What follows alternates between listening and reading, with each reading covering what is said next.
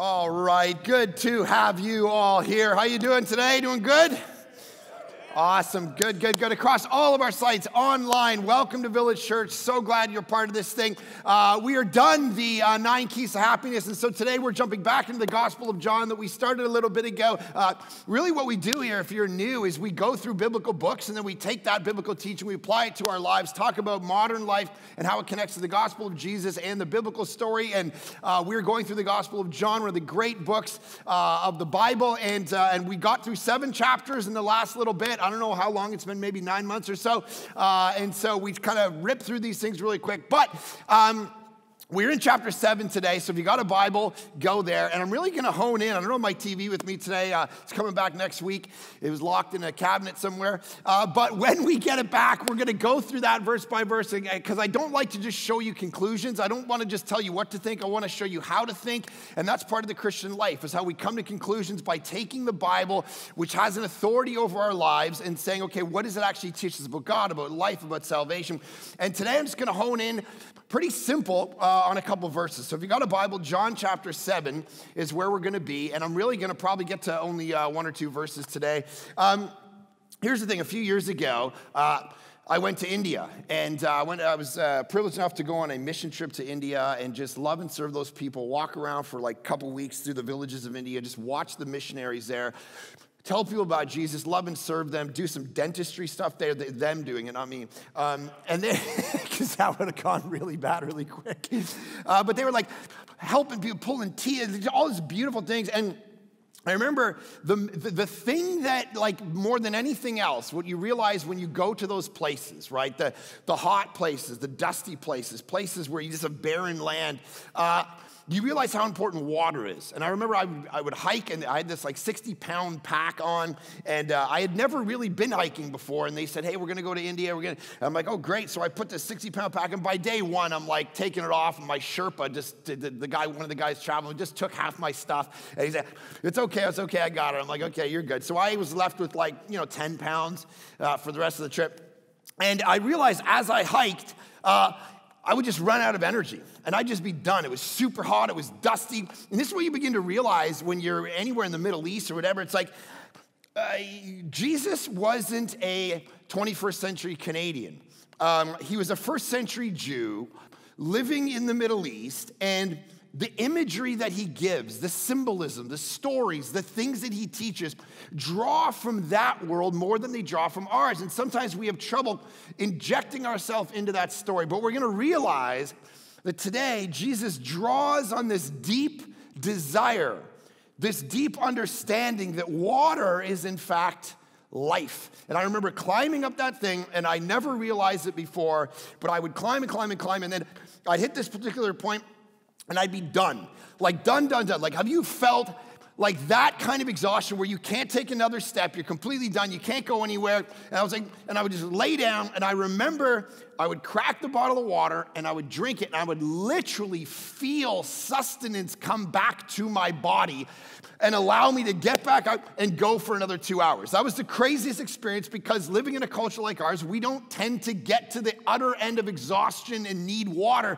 But when it happens, you realize so much of the biblical story revolves around this great moment, which we're going to see if we ever get to it. So here we go. John chapter 7, verse 37 says this: on the last day of the feast. So the feast that he's talking about from before the 9 Keys to Happiness series is the Feast of Booths, or the Feast of Tabernacles. And it was this idea, there was about 3 times in the New Testament times where if you were a guy and you lived about 15 miles from Jerusalem, you would have to do a pilgrimage to Jerusalem about 3 times a year. All right, you would go during Passover, you would go during Pentecost, and then you would go during the Feast of Tabernacle, or the Feast of Booths. And it was it happened about October 15th. So about this time of year, every year in Jerusalem, they would go, and they would pilgrimage, and Jerusalem would be rammed with like all these hundreds of thousands of people that weren't normally there, and they would set up all these little tents and booths and things that they would actually live in. So it was interesting, because the whole city became this kind of city of all these booths, all these little tents. So picture like going to like Vegas. That doesn't make any sense, but you go to a conference and everyone has their booths set up to try to sell you your stuff. It's like people are living in these things for a little bit when they're on their pilgrimage. And what it was, the great feast was, it was in celebration, this is very important, for God having delivered Israel in Egypt. Of course, that was like the central story to a first century Jew, was the time that God had delivered them from the slavery of Egypt, brought them to the Red Sea. They go out to the wilderness for 40 years, and they're tabernacling around. God is in a tabernacle, which is like this tent that can be moved, but then they're living in these little tabernacles and these little booths out in the wilderness for 40 years. And this feast, one of the 3 pilgrimages every year, was this moment to commemorate that. And so one Old Testament text actually talks about this idea. It says, its purpose, this festival, is that your generation may know that I made the people of Israel live in booths when I brought them out of the land of Egypt. That your generation, the generation under you, will know something that happened in the past that they're never going to appreciate unless you have this kind of rite of passage. And I do this with my kids all the time, right? I grew up in the 80s, and I tried to tell my kids what life was like. This week, I introduced my oldest to the show Lost. I don't know if you guys, watch Lost, came out in she's like, well, what's Lost about, Dad? I'm like, well, honey, your mother and I, when we met many years ago, we got married and we drove across the country to Vancouver, and we knew nobody. We didn't have any friends. We didn't know anybody, nobody. We put all our stuff in a car, drove 4 days so I could go to school. We knew nobody's uncles, friends, brothers, no connections. And the show came out that year. It was summer 2004, came into the fall, and the show came out called Lost. We never see him, and every Tuesday or Wednesday night, we'd get together and with people that we'd meet, we'd watch Lost, and then it would always end on this cliffhanger. You never knew what was going to happen. It started with them on an island, and then these polar bears came out, and and then the episode would end, and so I started watching it with her this week, and we watched episode 1. She's like, what's happening? This is the greatest thing ever. Let's go number 2. And of course, it just goes, and then boom, 30 seconds later, we're watching another episode. And then, so it was 1 o'clock in the morning at this point. Right? We've watched 6 episodes of Lost, and I'm like done because I'm an old man. And she's like, let's run another one. And I'm like, honey, you got to understand what it was like when I was watching this show. You'd have to wait a whole week. So I'm going to make you wait a week. All right? And then when May comes, I'm going to stop it on the season finale. And you're going to have to sit around all summer and wonder what happened to these people on the island. You see, and she just looked at me. She said, Dad, stop making me and my generation try to live like you did.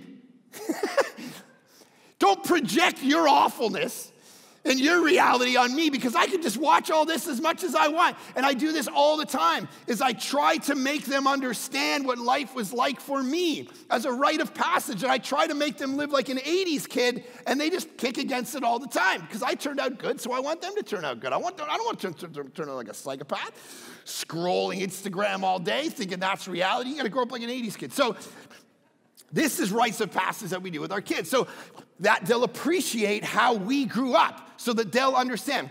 That's what God is doing with all these booths and all these symbolic traditions that we in the modern world don't tend to do. My wife does this very well with our girls.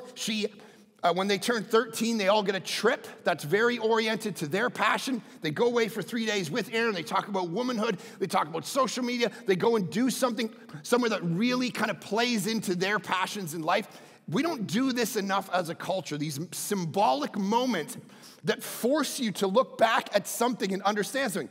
Israel was full of it at this time, full of these moments of tradition and symbolism. And so that's what this grace feast is about. And then it says this, on that last day of the feast, verse 37 we are in John chapter 7, the great day, which was the last day of it, Jesus stood up and cried out. Now, if you got a pen or something, pencil, or you got it up on your phone, just double click cried out, because I love this. Guys, just think about that.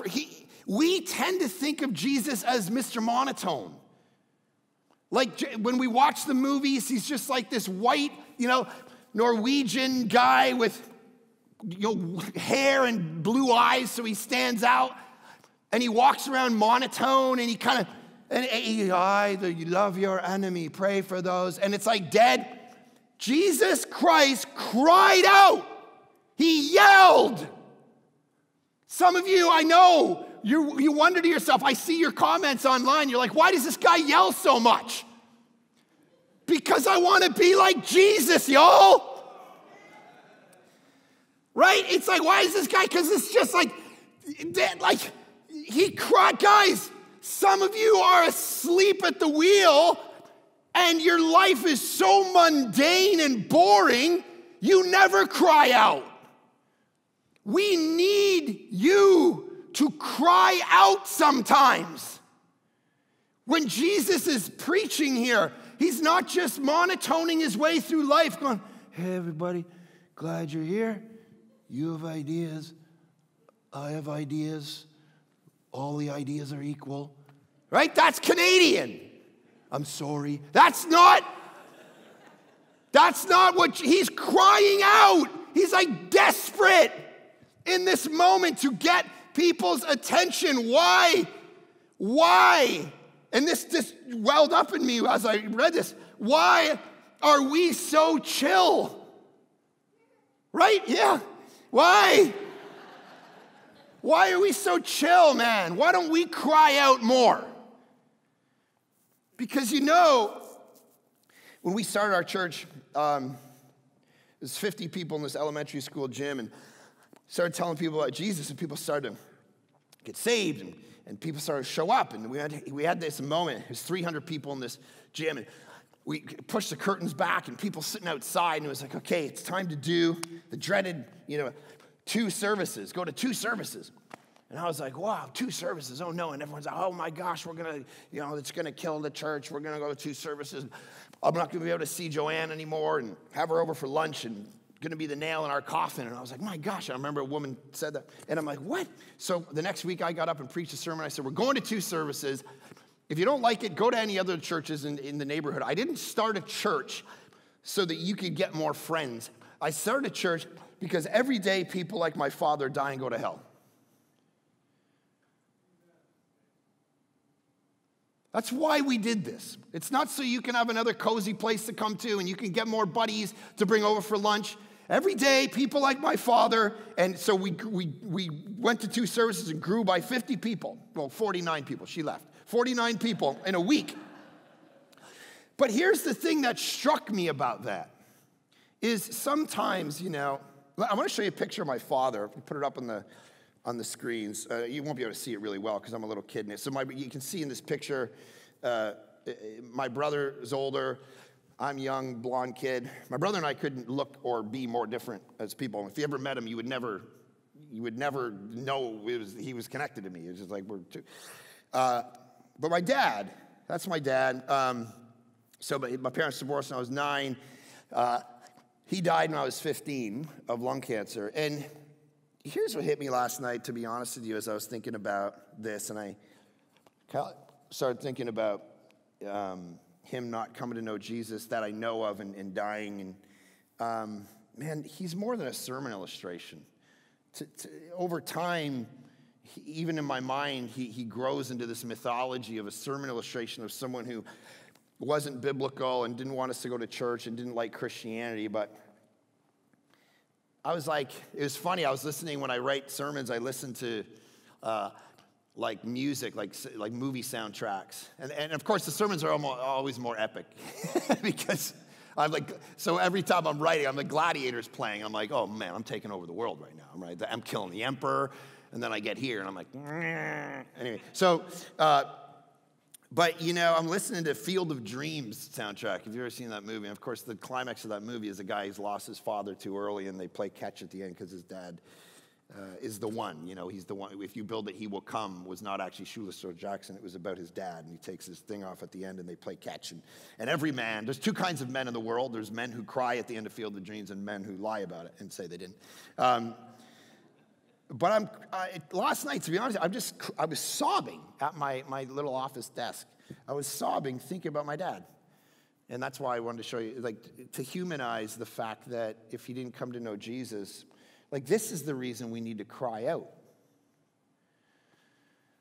These are real people, real souls that end and some of you have people in your life and you're not crying out. You're not doing anything. You're just going to coast through life and talk about getting a new car and redo the kitchen and should I invest in real estate and mundane stuff that doesn't have any eternal bearing, and you're just clicking through days, wasting them when these people are alive and well right now and need you to flag them down and cry out and get their attention.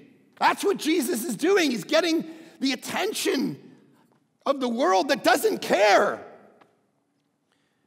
And sometimes we just don't get the fact that people, listen,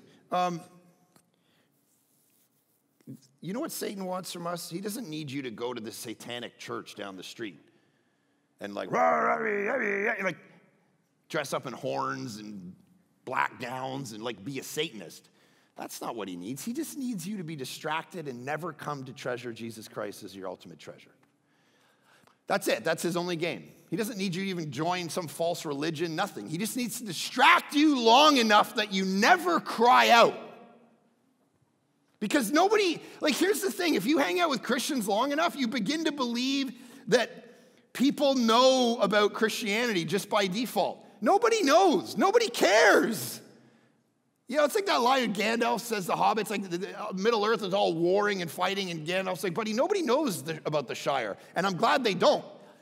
Nobody knows about the existence of hobbits, he says. Guys, nobody knows about Christian, like nobody cares. I was just at so I was in San Diego last week. So they got me to fly down, and they said, hey, we want you to preach this leadership conference. So I preached the leadership conference. Then they're like, hey, you're down here anyway. Why don't you just preach at this men's conference too? And I'm like, okay. And then they're like, you know what? You're already down here. Why don't you preach for our weekend? So I preached 8 times at this church in San Diego. And so my flight, I was supposed to fly back on the Monday, and there was weather stuff in Vancouver, and they were like, I don't know. So we delayed the flight a day. So I had this extra day. So I'm like, what do? I'm in San Diego, and I'm staying at this hotel, and this guy that I'd met, one of the elders of the church I was preaching, he's like, you know, I'm in this golf tournament that's at the hotel you're staying at. Why don't you just come play the golf tournament? And I'm like, oh, okay. So I'm like looking out my window. I see all these golfers come. I'm like, oh, sure. So I go down. I pay my registration fee. I'm like, I'm going to be on your team. When I get there, he's like, no. I already have a team. I don't know who you're going to be with. Okay. So I just walk up with my golf clubs and put it in this golf cart and walk over here and get my little lunch thing. And I turn around and there's this woman in my golf cart. She's like, hey, what's going on? Who are you? I'm like, I'm Mark. Who? And she's like, why are you here? I'm like, I'm your fourth. And she's like, oh, we didn't want necessarily a fourth. I'm like, great. It's very inviting, by the way. And she's like, yeah. I said, well, what do you do? She's like, well, I run a private jet company. I'm like, of course you do. And she's like, and that's the CEO of the company, and that's the COO, and I'm the head of marketing, and this is the team you've joined. So I'm like, a private jet company? Are you serious? I'm like, oh man, I'm gonna make some connections today, all right? So I walk up to my buddy, I'm like, come here. I'm like, the team I'm on is a private jet company. And he's like, yeah, I know, because every team in this tournament's a private jet company. And I'm like, yes, all right, I've hit the jackpot. So I get in, we go to the first hole, and they all sucked. They were terrible. So they're whacking the ball all over the place, and I just, boom, drill one right down the middle, 280 yards, and they're like, what's happening? You're good at golf? I'm like, what's up? And for the rest of the day, I was Tiger Woods to these people, all right? They were terrible. I'm draining pots, they're like, we are flying you down here next year to play this golf tournament. I'm like, what's up? All right, but as we're going around, you know, I'm talking to them about what they do for a living, and at one point, one of the people on the course was selling some stuff, and we walked up, and she's like, hey, would you like to, you know, buy a thing? And I looked at her, and I could just see in her eyes something was wrong with her. And I say, what's wrong? And she's like, nothing. Would you like to buy some things? I'm like, well, would, but what's wrong? And she just goes, ah, and she starts to cry. And I'm like, come on, what's going on? I said, I'm a pastor, I can tell something's up. And then it was just like spill times. Like, well, my girlfriend, slept with my this, and I can't believe it. And she just leans into me, and I hug her, and she's bawling. And I just said, listen, I'm going to be praying for you today. She's like, what do you mean? I said, I'm a Christian. I believe in Jesus. I'm going to pray for you that your heart is healed. And so a couple holes later, the CEO walks up to me. Hundreds of millions of dollars, private company. He walks up, he's like, what was that? I'm like, what? He's like, I've never seen someone hug a random girl on a golf course and pray for her in the midst of her pain. I don't understand what it is you do. And I said, well, I'm a pastor. He's like, I've never met a pastor in my life.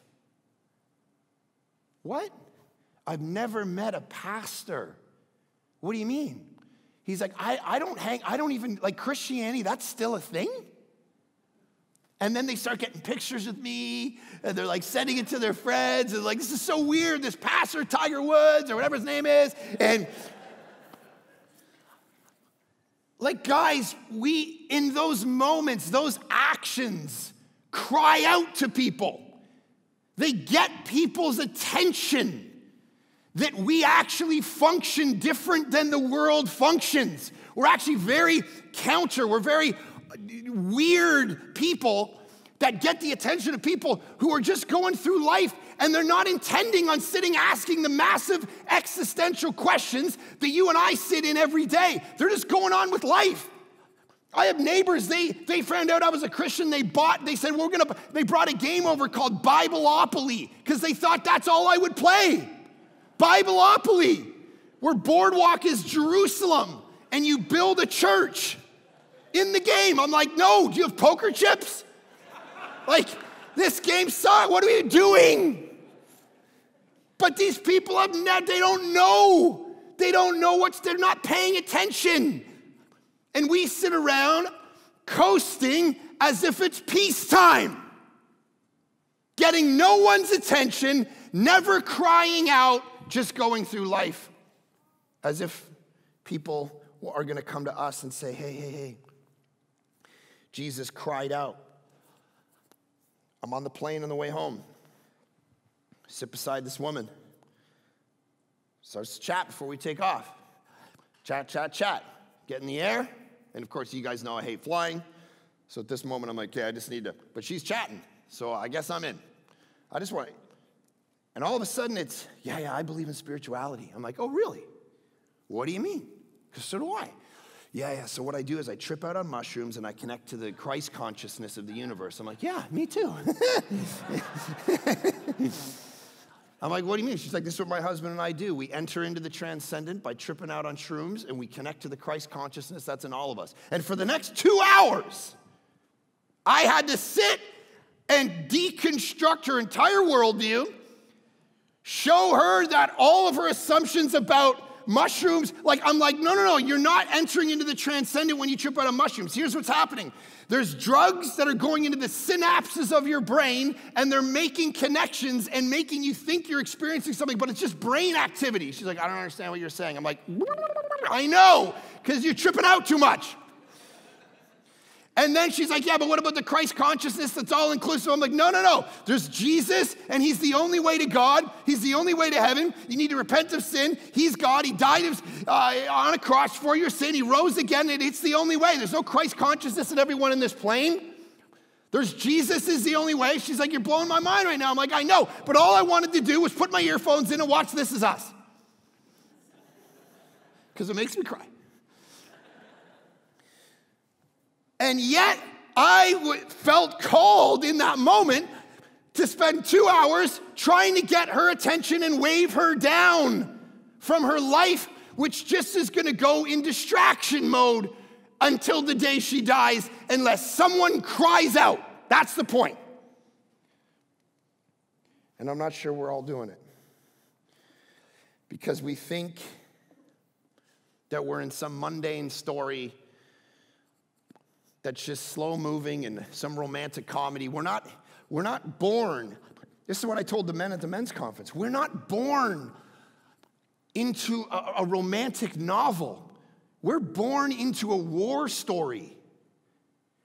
We're born into into Lord of the Rings. We're born into Dune. We're not born into Pride and Prejudice. We're in the midst of a fight and a battle with people around us for their very soul. And Jesus cries out to get their attention. Okay, see, this is why I'm wondering whether they're ever going to get to the water thing, because that was all just about the cried out line. So he cried out. He's yelling to the world to get their attention. And then it says this. What does he cry out? Here's what he cries out.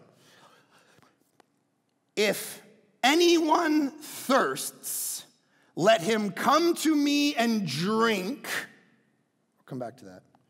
Whoever believes in me, as the scripture has said, out of his heart will flow rivers of living water.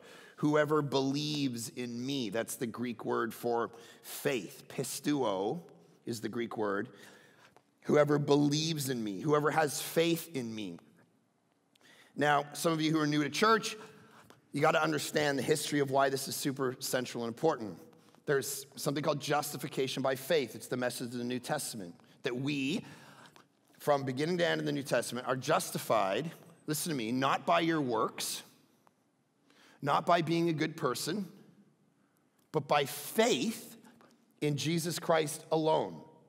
So the Protestant Reformation in the 1600s was a bunch of teachers and preachers coming to realize, after they read Galatians, after they read Romans, that the Catholic Church had created all of these rules and steps for people to be saved. You had to say certain prayers. You had to give penance. You had to give money. You had to go to church. You had to say certain, and all of those things might get you into heaven if you did them well. And of course, in the ancient world, religion was all over the place. And Christianity came into that world and says, stop.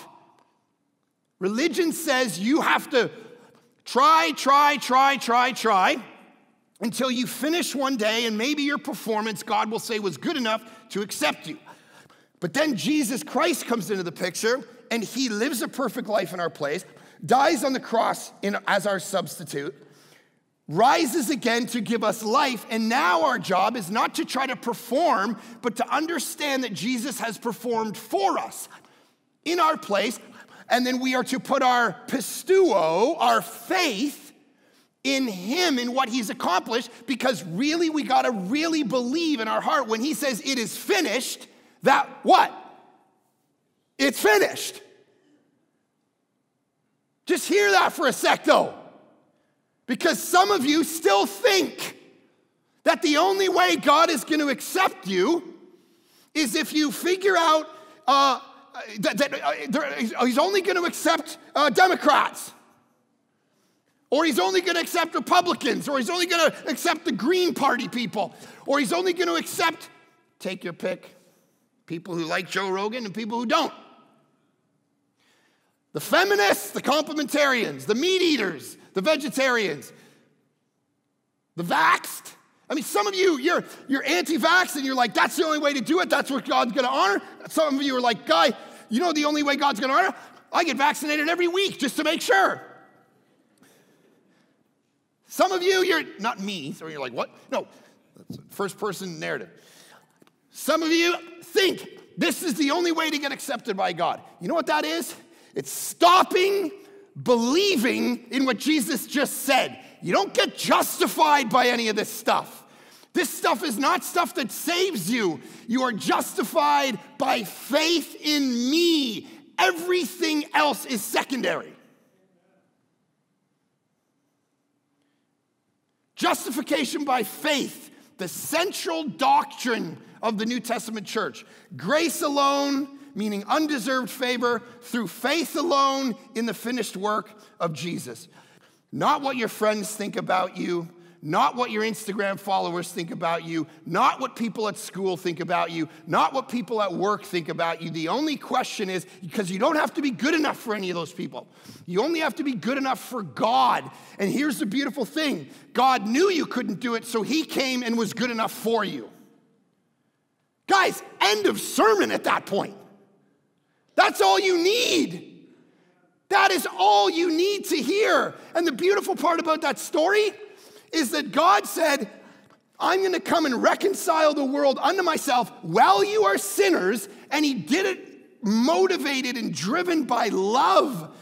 And so what he does is he doesn't just expunge evil from the world, he redeems it. That's insane. I watched this video yesterday. It was this Instagram reel. There's a little kid, okay? He's sitting in front of a bush, and he's like probably this tall, and he's dressed up like a cowboy for Halloween. And his mom's filming him, and I guess his somebody, whatever, their friend, is dressed up like, Michael Myers, like the killer in the Halloween movies, all right? Not like Mike Myers, the Canadian comedian. Dressed up like face mask, big black thing, and a huge knife, like the scariest face mask in movie history, all right? Halloween, the Halloween Psycho. So, little kid sitting there dressed up like a cowboy. Michael Myers comes around the corner with a knife. Like, I wanted to just run. I'm just watching the video. And he's standing behind, and the kid's looking at the mom, and the mom's just waiting, like just wants the kid to lose his brain. And she's waiting, she's like, hey, look behind you. And the kid's just staring at the camera, and Michael Myers is sitting there with a knife like this. And the kid looks up at him, and he goes like this. And Michael Myers bends down, and they hug. And then the guy pretends to stab the kid from the back. But I was like, man, this is such a cool little image of like, I think this kid, rather than running from evil, is trying to redeem it.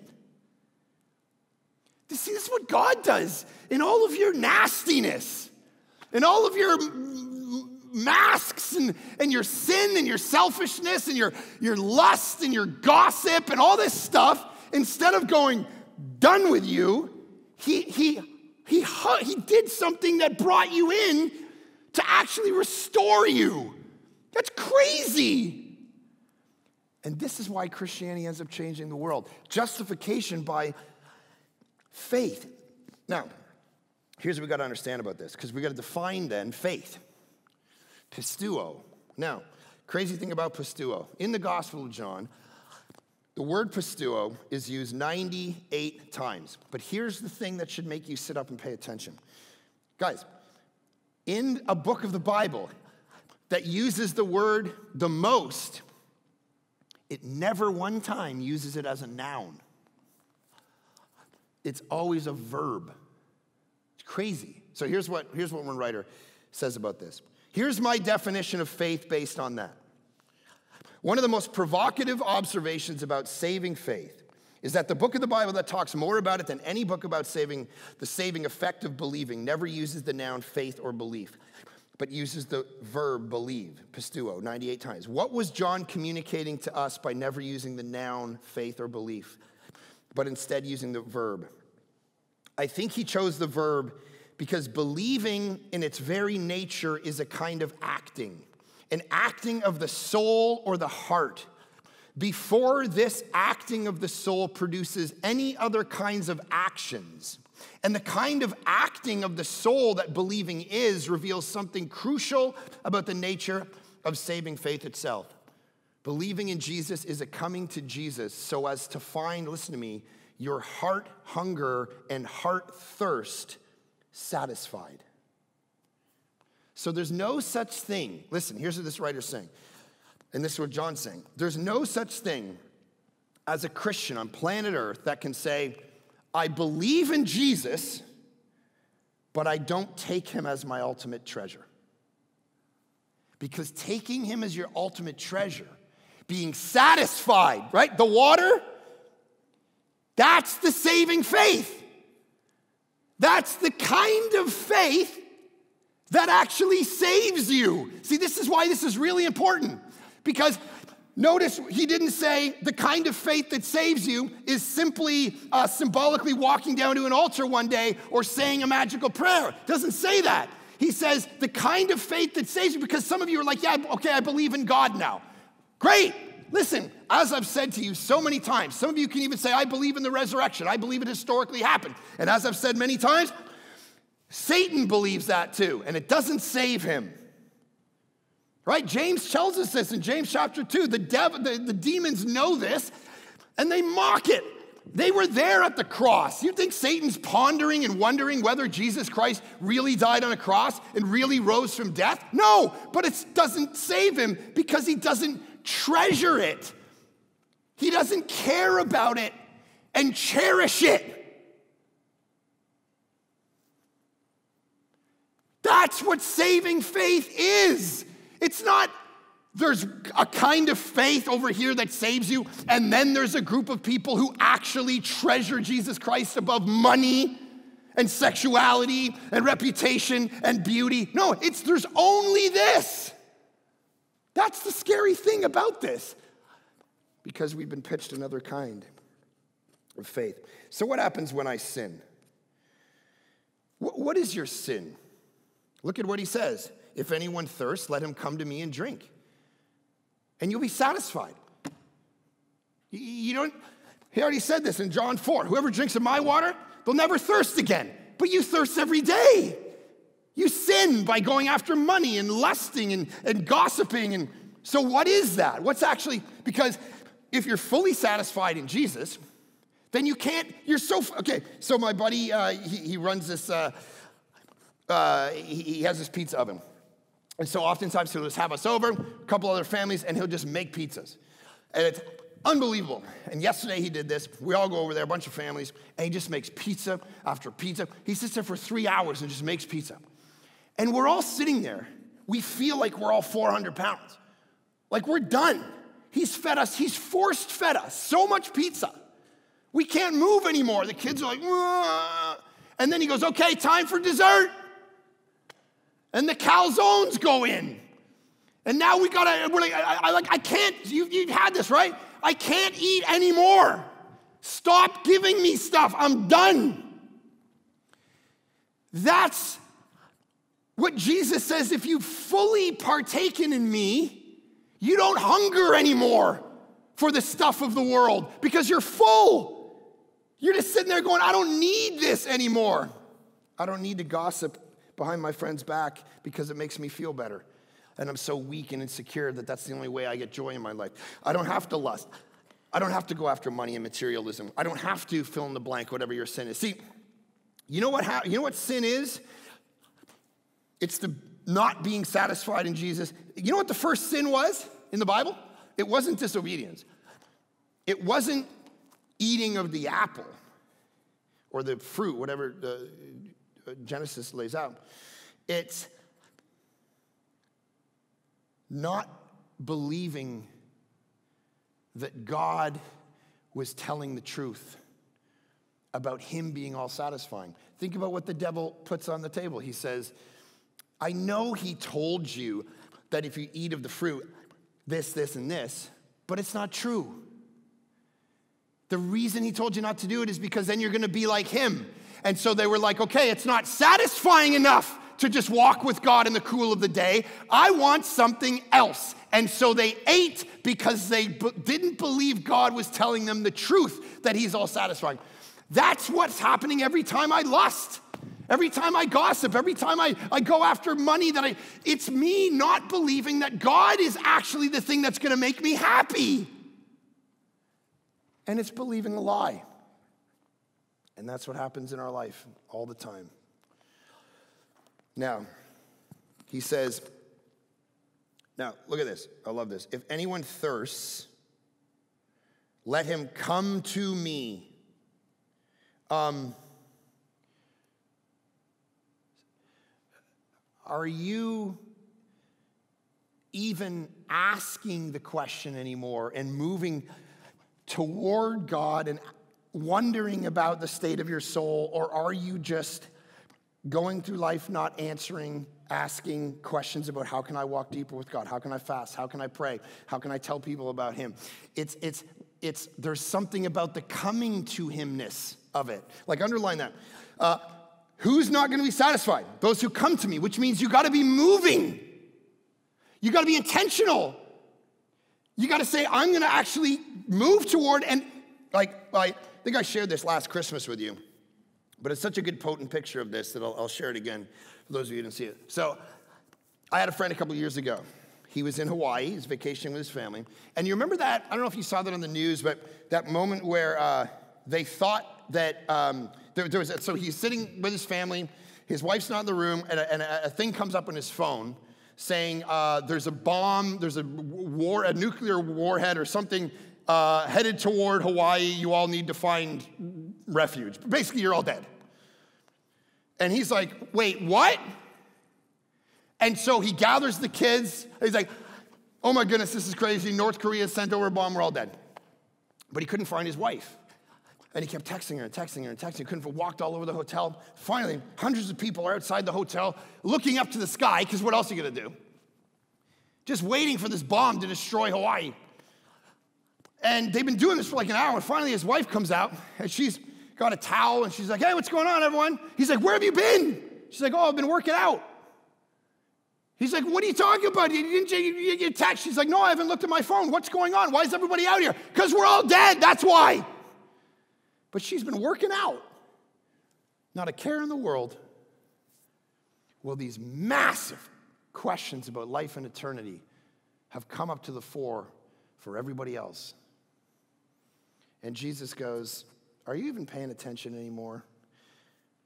Some of us are deciding on the most important things in life, and others of us are just going through life as normal. Some of you are not even interested. You're cold to the question. Can I just tell you? There's another version of you that it's not that you're cold to the question about God or Jesus, it's that you're just tired. There's been so much that's happened over the last 18 months. You can't even think of yourself asking the question. Some of you watching online, it's interesting. In this moment as a church, of course, post-COVID, people attend differently. It's a vastly interesting thing. I go all over the States and talk to these pastors, and people attend different. Something shifted in the way people do things, and yet online grows, and people are coming to Jesus, and it's beautiful to see it, because you have to be super intentional to do that. You have to go, okay, I'm going to watch this. I'm going to try to worship. And it's beautiful, because he says, anyone who comes to me. See, that's a beautiful thing. There's an intentionality in it. But some of us, we're just tired, and we're like, I don't know about God. I feel worn out, and this text hit me. I want to give it to you. Listen to Galatians chapter 6, just a gem in the middle of the New Testament. Galatians 6:9 says this, let us not grow weary of doing good, for in due season we shall reap if we don't faint. If we don't faint, let us not grow weary of doing good. See, some of you, here's how the devil's trying to take you out, okay? There's all kinds of different ways. Some of you, he's trying to tempt you. Others of you, he's trying to get you into false teachings. Others of you, he's trying to put other stuff as the center of your life. But for some of you, you're just getting tired of it. You're weary of doing good. And the reality is, don't be weary. Keep going. Those who come to me, those who actually get up and go, okay, I'm going to go after this. And some of you are like, yeah, I don't know. I don't feel inspired. I remember this used to be interesting to me. It used to be exciting. My prayers used to get answered. God used to feel alive, like electricity to me, and now he just kind of feels dead. Do you feel that? As I talk to you, that's the story so often. Can I encourage you, though? Let me give you an image. The other day, I'm driving by a house, and I see a mother walk out the door with her kid. Kid's about 3-4 years old. And the kid comes bounding out of the house, right? Like kids do. Like she's just excited. She's running around him. And the mom is doing the mom thing, which is like, I don't even know if I slept. This kid's a gong show. And just being normal as an adult, just walking out of the house. And if I asked you which one of those two people had more energy, you might say, oh, the kid clearly has more energy. But that's not true, is it? Because that kid's going to be napping in probably 2 hours, and the mom isn't. She's going to go through life. Because in the end, that adult has more energy running through her body than that kid, but it doesn't look like it. And sometimes we look at spiritual vitality, and we go, man, I remember when I used to, stay up till 2 in the morning and go tell everybody in my town about Jesus, and my prayers just got answered immediately, and I could feel it. And that's when God was real, but now I just kind of, I don't know, I don't feel it as much. It's not right. Doesn't mean you're not mature. It just means there might be another season in your life. Because he's still living and moving and speaking and acting, believe me. Listen, this week I was driving in my car and I spent 20 minutes praying out loud to God, just about different things. Talking about, hey, be nice to be affirmed in this thing over here. This is a struggle, or what am I supposed to do over here? All these massive decisions. And yesterday my buddy calls me up. He's like, hey, I just wanted to let you know, my daughter is in YWAM. And they're having a prayer time. And some leaders just started to say, hey, well, why don't we pray for someone you know? And she started praying for me. And this group of people who don't know me started praying certain things about my life. And she started jotting them down. And then he sent me a picture of it. And he said, here's the things that this random group of people who have no idea who you are prayed for in your life. And I was like, that's the list I was praying for in my car out loud.